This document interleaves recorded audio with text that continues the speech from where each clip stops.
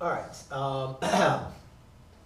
So, given this table of values, what we need to do is we need to figure out what is going to be our linear function. So there's a couple things we need to remember about a function, right? A function has an input value, which is x, and then we're going to have an output value. So this f of x, the f represents the name of the function, and x represents the value of the function at x. So what we did was, I say, well, what about when my input is -1, my output on my function was a -7. When I plug in a 0, I now get a 0 as my output. So I need to think of, so what am I doing to my function to get these values? So the first thing I always like to look into is looking at adding and subtracting, okay? And let's say we have f of x equals x.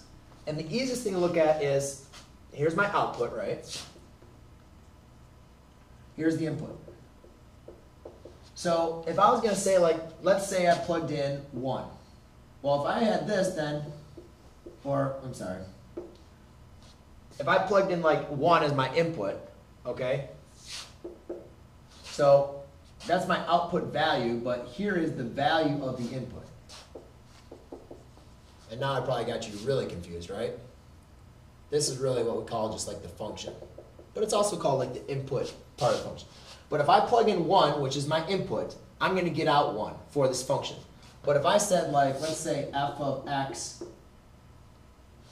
equals x plus 2, and then I plug in a 1, I would get 1 plus 2, which is equal to 3. Okay? So that's how you could get something different. If I had plugged in a 1, then I'd get out a 3. So what we want to do is, I always like to look at what am I adding and subtracting first. So I look at this, to go from -7 to -1 to -7, I would have to subtract 8. And then what I want to see, is this true for the rest of them?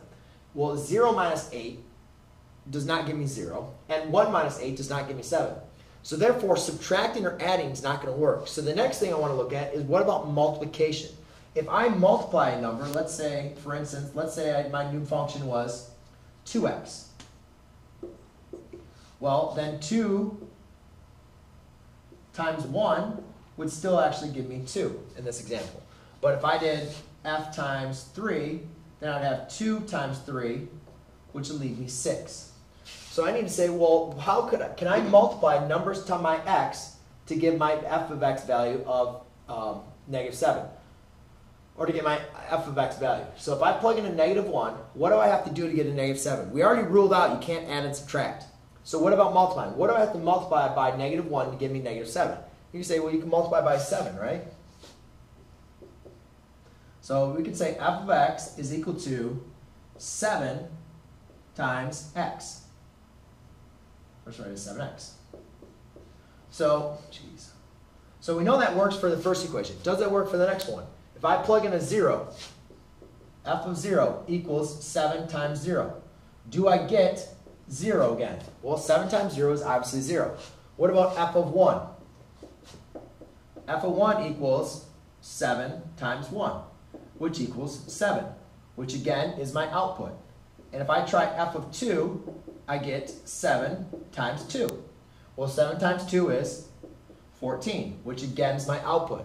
So the first thing when doing one of these, so therefore my linear function, actually I should say, is going to be f of x equals 7 times x. Okay? Because what I'm doing is, to get all my input, I'm multiplying by 7 to get my output f of x, to get my output values. All right? So the main important thing to always look for the relationships of first adding and subtracting. If adding and subtracting doesn't work, then look to the relationship of multiplying or dividing. And if that doesn't work, then there's another one I'll show you a little bit later of how you can combine the two of them till you find your linear function.